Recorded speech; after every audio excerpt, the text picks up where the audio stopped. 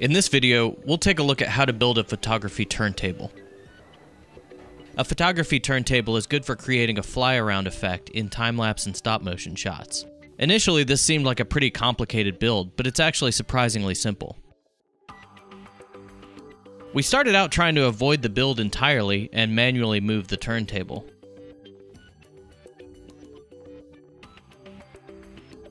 We got some of our early footage that way, but we found it really hard to get the kind of shots that we wanted. Then we stumbled across a design on Thingiverse by Oomlaut. Thingiverse and Umagine are websites that host open source CAD models. If you need to print, mill, or laser cut something, check there first. Maybe somebody's already built and shared what you're looking for. To get started, we downloaded the turntable design and laser cut it out of 1/4 inch birch plywood.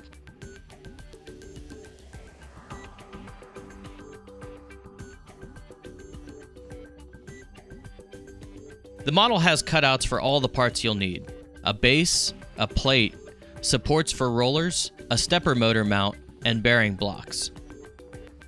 The rest of the build is mostly skateboard bearings and M6 and M8 hardware. The Thingiverse page includes a bill of materials, so you can make sure to order the right parts. We started by putting together the bearing blocks. The middle two layers are widened a little bit to accommodate the bearing, and then the top and bottom layers are a little narrower to trap the bearing in.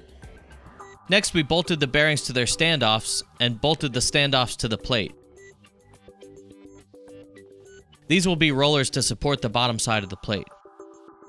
We put a bearing in the center and bolted the plate to it.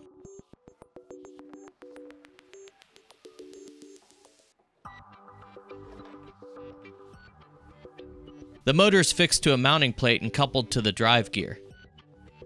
The whole assembly together is made up of a stepper motor, a coupler, the drive gear, and a bearing block with a skateboard bearing. We had to make the drive gear triple thick to deal with some of the alignment and warping issues we've been having.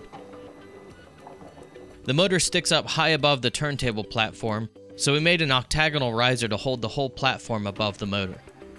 Because the motion is carefully planned, the same move can be repeated over and over, allowing shots to be recreated and blended together. Once the bugs were worked out, this was a ton of fun to play with.